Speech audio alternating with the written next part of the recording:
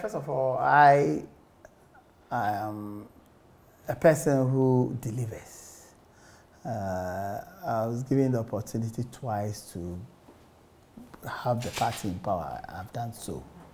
I've done so in an excellent manner by restructuring and strengthening the party. And losing elections in parliament. Oh, yes. Horribly. But you see, we won the elections in 2016 in a manner that we moved from around 103, 54 additional ones.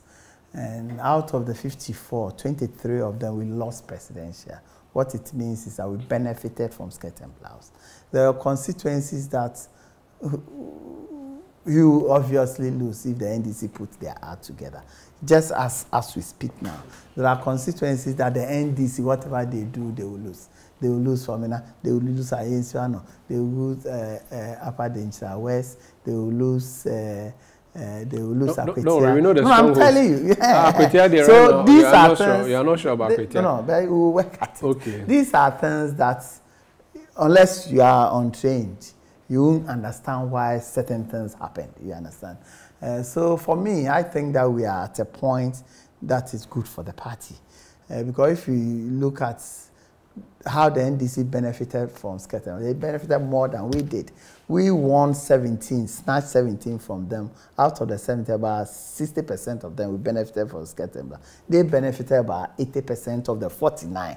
You understand? So sitting where I sit, knowing what I've done, working in this party. So you're the best guy to fix that? Over the years.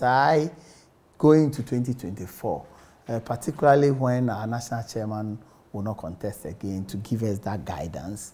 Our national organizer wants to be in government. He's now chief executive officer for NLA.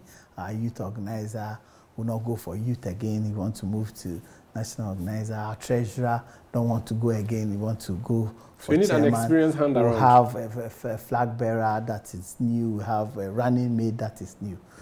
Then the fulcrum, the center of which everything revolves as general secretary. If I also decide not to contest again, the investment that has been done in me over years, going to an election with a formidable, they've been in opposition more than everybody.